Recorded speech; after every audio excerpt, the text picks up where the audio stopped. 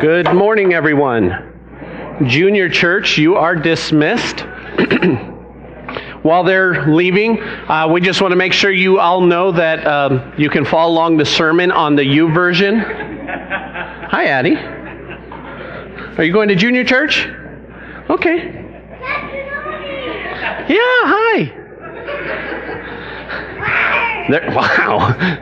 Rawr. Okay, so lost my train of thought. Oh, the YouVersion. That's just adorable. Those are my peeps. So, so many jokes. So you can follow the sermon on the YouVersion. You go on there and click events, and then you pick our church, and everything that's in the bulletin and on the slides, plus more generally, is in that. So please, if you want to use that, that's a free thing. Our Wi-Fi is up and going, so feel free to use the guest Wi-Fi. It is up and going really well now. We humans have a lot in common with this animal, the lemming. It's a cute little furry rodent. But these furry creatures are so herd-centric that if one of them starts running, the rest follow them. And if that one runs off a cliff to its death, the herd just follows. The whole herd will follow into their death. If one wonders if they are too stupid to know that they're falling to their death to follow a leader in front of them, it shouldn't matter that these rodents die. That's what I've read, that people are saying, hey, they deserve it. If they're following blindly a leader that's leading them to death, they deserve it. And people, we are no different in many ways to a lemming. People at the beginning of Luke 12 are literally acting like lemmings, or a herd of cows, or even buffalo. Buffalo, the American bison, will do the same thing. They are crowding so close to Jesus that they're trampling over each other, trying to get close to him. The truth about lemmings is not as quite as interesting as the myth. Lemmings, which are the rat family, have such terrible eyesight they can't distinguish a small creek from a fjord, a big crevice there. So it's not that they just decide to go kill themselves. The myth is if a lemming goes to kill itself, all of them join it in its death. That's not it. They're just following each other. They can't see.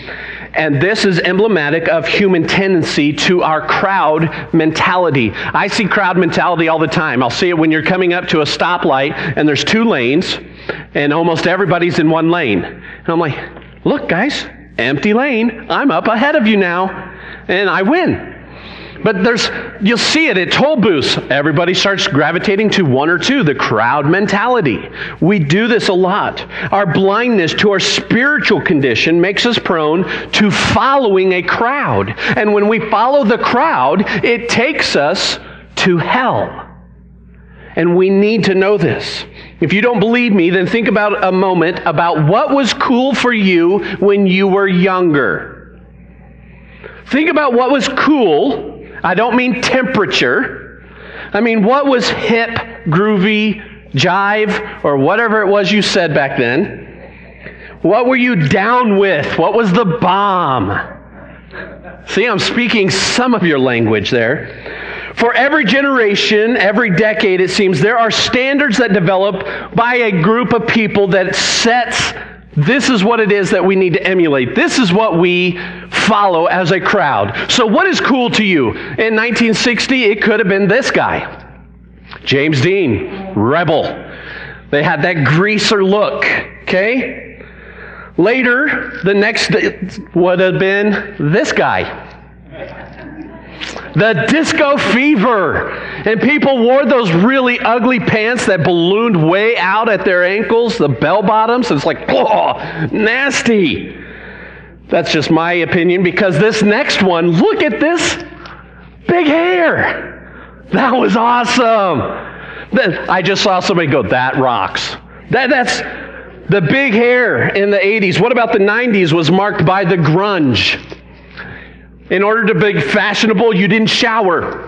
And then you wore flannel that was too big and holes in your pants like crazy. And it just was grunge. In 2000, it brought us a thing called emo or Bieber cut. They came out of the same thing. It was so cool once that I had a son who had a hairdo just like this guy, but I'm not telling you which one. Not Austin. All of these styles, all of these were loved by people. We gravitated towards them. We thought it was cool, and others hated it. So think real quick, out of all of those, what was cool to you? And now imagine that, and most of you are like, oh, that one's good, the rest are gross. Imagine what the next trend's going to be, and how we're all going to be like, that's no good. All these styles, we gravitate towards others that have the same taste. We crowd mentality into it, whether it's music, clothing, activities. It also comes with our philosophies and belief systems, even our faith. Right now, postmodernism is just really growing. It's been growing for the last 15, 20 years, but it is huge right now. It's very popular. People want something to believe in, but they don't trust the beliefs and the systems that came before them because they saw too many hypocrisies. They saw so many people living it one day and something totally different the rest of the week, and so they don't want any part of that. And the people in Jesus' days are no more immune to that tendency than we are today. But what Jesus tells everyone in every age is that He's not just some philosophy. He's not just another leader. He's not another persuasion to be discarded when a new color comes around. In Luke 12, Jesus is going to give us some very real principles that it doesn't matter your age or demographic. These are things everyone who claims faith needs to live by.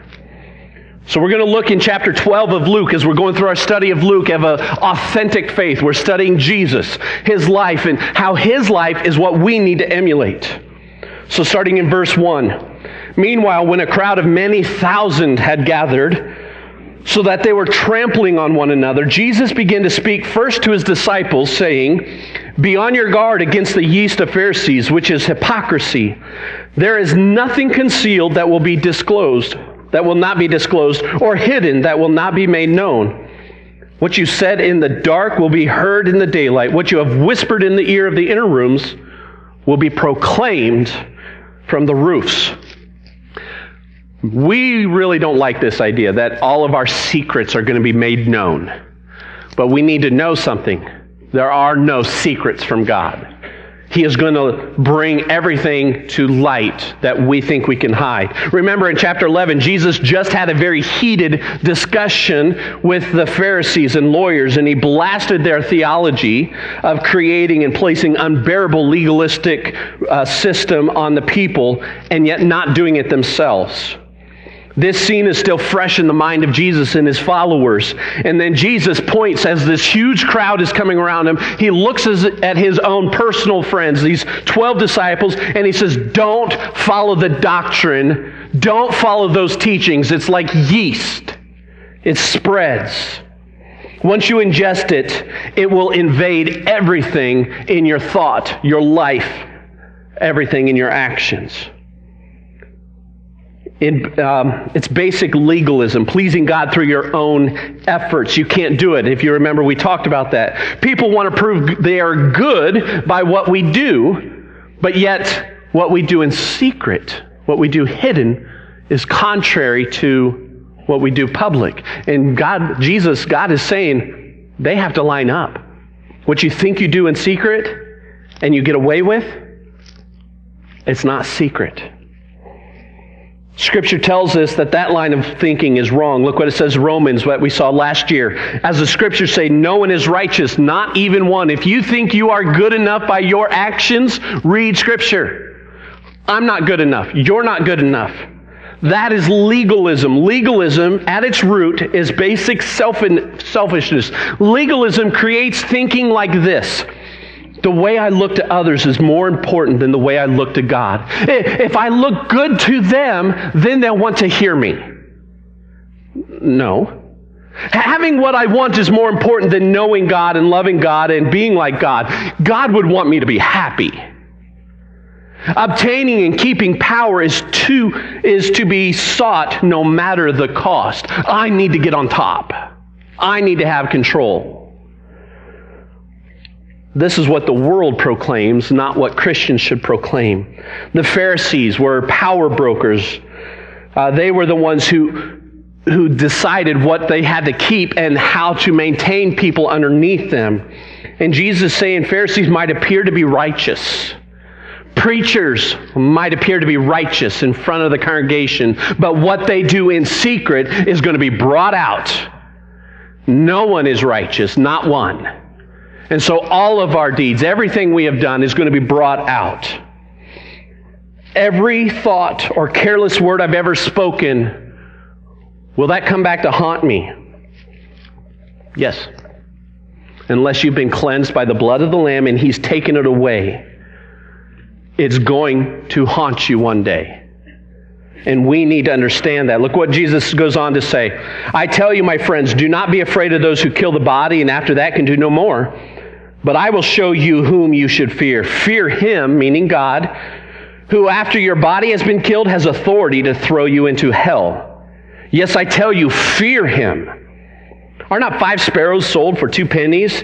Yet not one of them is forgotten by God. Indeed, the very hairs of your head are all numbered. Don't be afraid. You are worth more than many sparrows. Every time I read this, I always make a joke. The very hairs on your head are numbered. Yeah, mine are easy to keep. But do we realize we need to fear Him? Jesus repeated it. Fear God. Not be scared of Him like He's the boogeyman. But have a reverent fear that He is holy and awesome and powerful, and I am to come before Him in that manner. Don't be like the Pharisees. The Pharisees revered for being cool. They wanted to make sure they were hip. But it's not the worst thing. Our biggest fear as humans is generally death. Many of us fear death and the pain that's going to be involved in it. I want to die very peacefully, quiet. My ideal way to die, I'm just going to tell you in case I haven't told you, is I want to die in the pulpit and scare every one of you. I want to say, this is what I want my last words to be. If you've never heard anything, if you've never learned, the one thing I want you to know from me is, and yeah, then I die. That's what I want to happen. God's not going to do it. But I don't want a painful death. I don't want to cry like a little girl when I'm dying. And so many of us are scared of that. But Jesus says that's not the worst thing that can happen to you. Far worse is being separated from God for all of eternity. That's something we should avoid at all cost. I don't want to be writhing in pain in hell. So I want to make sure my life match my words. We get our priorities all wrong when we become more fearful of displeasing people, of men, than our sins separating us from God, who is the true source of everything good. And yet even Jesus says this. He also reveals the character of the person we should fear. A being so loving that He has the hairs on our head numbered. He knows us so well, nothing happens that He doesn't know. It should be wonderfully good news to us to place ourselves in His hands, unlike the Pharisees who said you need to do this, this, and this before you can come. And that's the problem with the world or any other worldly religion. You break your back to please them, to fit in, to do all these things, and you don't even get noticed. And then things get worse and you get angry, and then it all breaks loose. The Pharisees didn't care about the individual, only those who held power and position. So what we see here is what you do, it matters. How should we live? Well, it matters on what you do. You cannot go around saying flippant remarks. We cannot go around and just post anything we like on social media. What we say, what we do, it matters. The Pharisees would say anything they wanted, but yet in secret they did something different. They said all the right things, but they didn't do them. And we need to make sure we are not living like the Pharisees. Look through your posts on Facebook and Instagram. If they have ungodly content, what are you saying about your own faith? What are you proclaiming to others? See, what you say, what you do truly matters. This phrase can be summed up with one word: integrity. Christians, it's time we start living what we say. We need to have integrity. We need to live that. What you do matters. But Jesus goes on, look what he says starting verse 8. I tell you, whoever publicly acknowledges me before others, the Son of Man will also acknowledge before the angels of God. But whoever disowns me before others will be disowned before the angels of God. And everyone who speaks a word against the Son of Man will be forgiven, but anyone who blasphemes against the Holy Spirit will not be forgiven. When you are brought before synagogues, rulers, and authorities, do not worry how you will defend yourselves or what you will say, for the Holy Spirit will teach you at that time what you should say. This is a very blunt statement. Who do you belong to? This is your turn to answer. Who do you belong to? If you belong to Him, you will admit it. And Jesus says publicly. Well, they'll just know that I'm a Christian by how I live. It's not what He said. Jesus says you will publicly confirm that you are a Christian. What you do matters and what you say matters. Again, social media. I'm hitting that because it's everywhere. We need to do it. If you're not on social media, good. Wonderful. But do you have things that are posted or things that you have reposted that are claiming something other than God? I got called out on it. I got called on it about a month ago. I posted something that I reposted something that was funny. I thought this picture, it was hilarious. Really thought it was funny. So I hit repost. I did not check to see where it had come from. I was thinking it was just funny and wanted all my other friends to laugh at it. The original post came from some place that had an unchristian word in its title that I didn't even notice. A friend of Casey and I's contacted me. All she said was, "Did you notice where this came from?" Basically, that was saying, are you proclaiming this? Are you doing this? So I thanked Susan right away for calling me out. I deleted that post. The picture was funny, but the name above it was not right.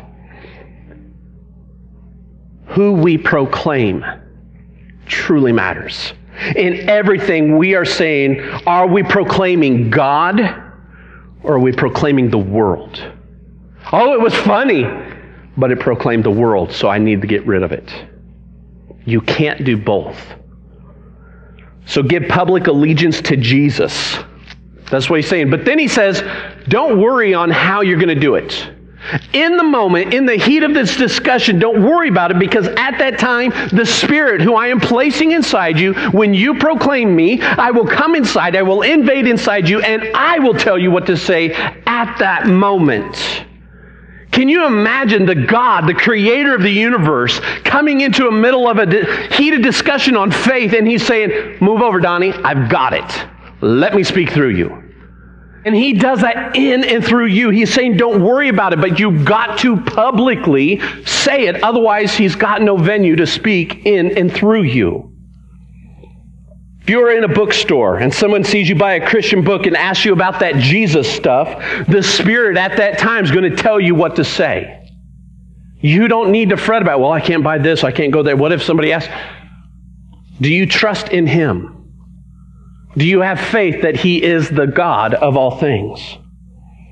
You should think about why you believe, what you believe, and why you believe it, though. 1 Peter says this, but in your hearts regard Christ the Lord as holy, ready at any time to give a defense to anyone who asks for a reason for the hope that is in you. Be prepared. That means you don't just come to church on Sunday. That means you study, that you read, you're praying to God, because what you do matters. Who you proclaim matters. Let's go on verse 13. Someone in the crowd said to him, meaning Jesus, "Teacher, tell my brother to divide the inheritance with me." And Jesus replied, this is where he gets a little 60s. Man, who appointed me a judge? or an arbitrator between you?"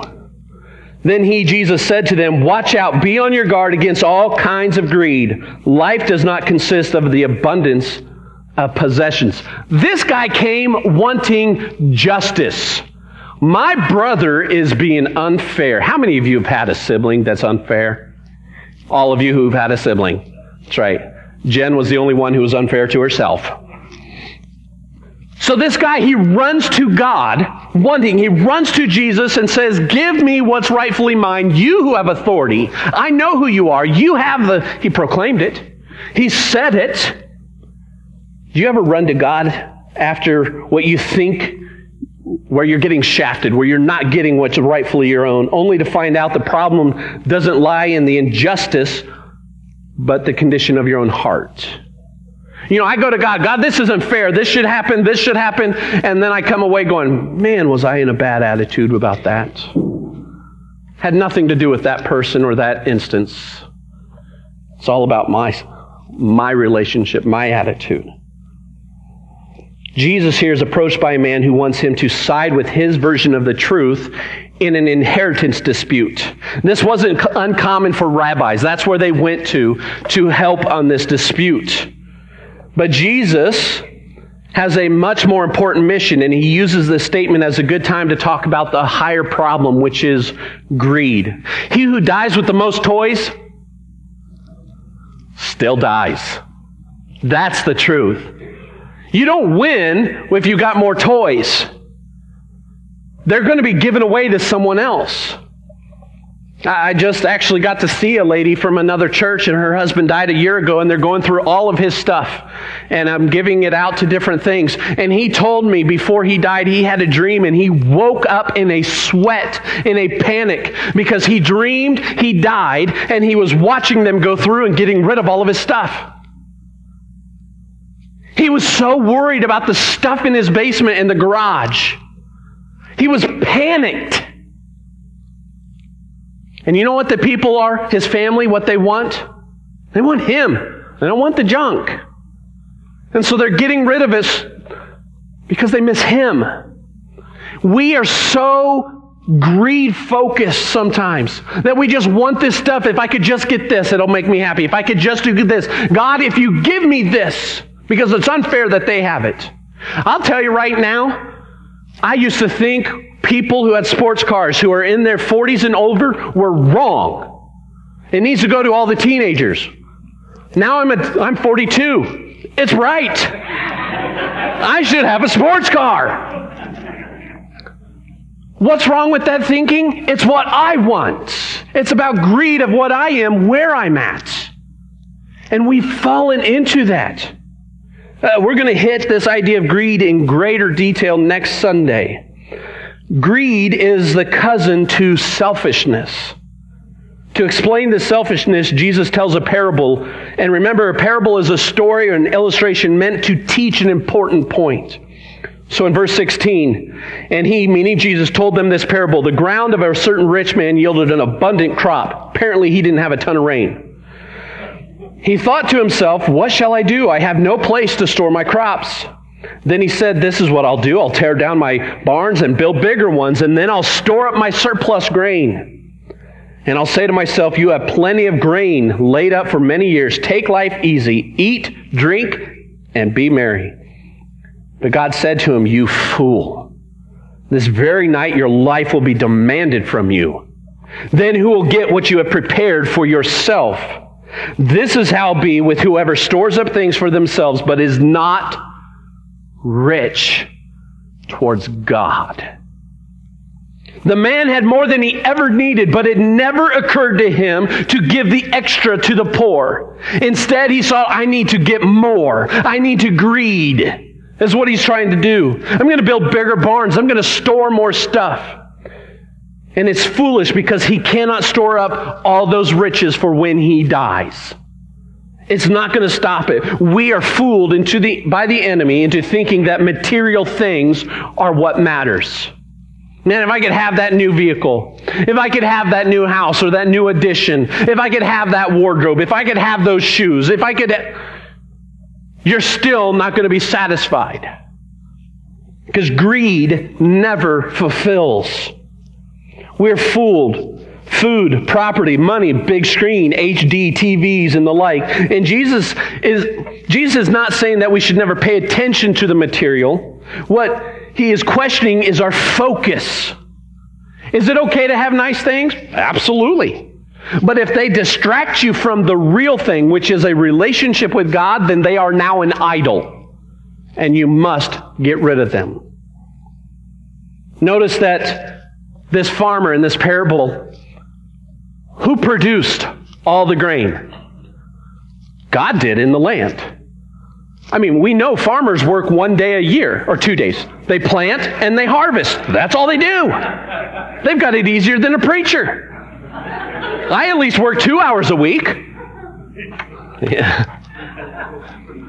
But so the ground produced everything. God gave him all this stuff, and he thought, now I can sit back. It's the land that produced. What the farmer got, what we get, are from God, what he created. We should never take the credit from what God has created. We need to rely on God. So what you do matters, who you proclaim matters, and who you serve matters. In the next part of the chapter, Jesus is going to talk about relying on God for what we need, not worrying so much about things. It's okay to own a house. It's not okay if that house owns you or if you serve that house. It's okay to have money for retirement, but it's not okay if putting the money away makes you ignore the ways of becoming rich towards God. You need to be able to take care of your family, yourself, absolutely. But if that comes in the way of God, you must get rid of it. The question we need to ask yourselves then is, who do you serve? Is it God or is it the stuff? I used to work at an auction house, and we'd go in and do clean-outs of houses and all these people's things. And it was so sad that they put all their time and energy into this stuff. And you know what the families are always saying? I miss Grandma. Wish I had more time with Grandpa. Man, I'd love to just sit down with Dad once more. They didn't want the stuff.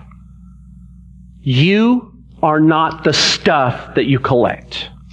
You're not. You are created in the image of God. And we need to live that. Who we serve, is it stuff or is it God? Don't let anything own you other than God. The person who serves God is not greedy, but generous. We see this lived out in the church of giving of free will offerings numerous times. We have seen it here in this church when we've said, hey, we need this, this is coming, we need money, and then you flood the offering with it. People who follow God are generous. They serve Him, not their bank accounts. Paul has some good advice about the rich for all of us. 1 Timothy 6.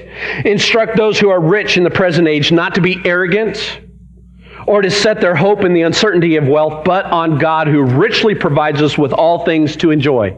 So it's okay to be rich. It's okay, as long as that's not your goal or God. Instruct them to do what is good, to be rich in good works, to be generous, willing to share, storing up treasures for themselves as a good foundation for the coming age, so they may take hold of what is truly life. So don't hear that to be a good Christian you got to be poor. That's just how I choose to do it. Trying to get some nice stuff or better stuff is fine. It really is, as long as it doesn't become your God or hinder your relationship. Let me reiterate this. The values of this lesson that Jesus is saying is, what you do matters.